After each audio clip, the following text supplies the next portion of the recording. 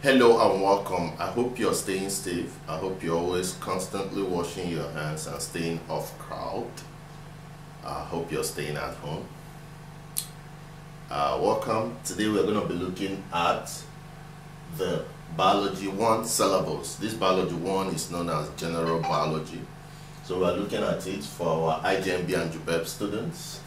So for the first semester, what are we going to be looking at? Origin of living things, where we're going to be looking at definition of biology, importance of biology, applications, and several other things. After that, we'll look at living things in nature and biological molecules.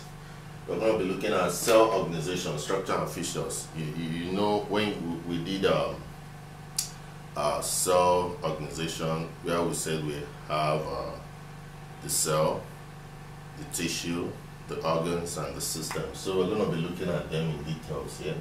So we're going to be looking at cell division, principles of genetics, variation, and heredity. We've already done all these in our normal biology, but we're going to be doing it extensively in general biology for IJMB and JUPEB.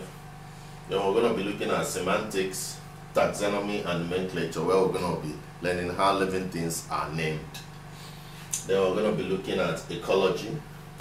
Then we're going to be also looking at relationships in living things like symbiosis, mutualism, parasitism, and the rest of them. Then we're going to be looking at biological methods and application, how we can apply the rules of biological drawings in making our biological diagrams. And finally, we'll look at evolution, the theories of evolution, application of evolution, theories like the Charles Darwin's theory. We're going to be studying them extensively. And those are what we'll be looking at in the first semester, which is for general biology. One good thing about the A-level lesson is that if you are planning to take JAMB by next year, if you follow through these A-level classes, JAMB will look like small potatoes for you, because the A-level is somehow higher and it goes deeper into all the topics that you're supposed to have knowledge of for your JAMB. So it's good for you. Even if you're doing JAMB, please make sure you join the class. If you've not subscribed to our YouTube channel, hit the subscribe button. Always like and share our videos so that your friends can see them and make use of them.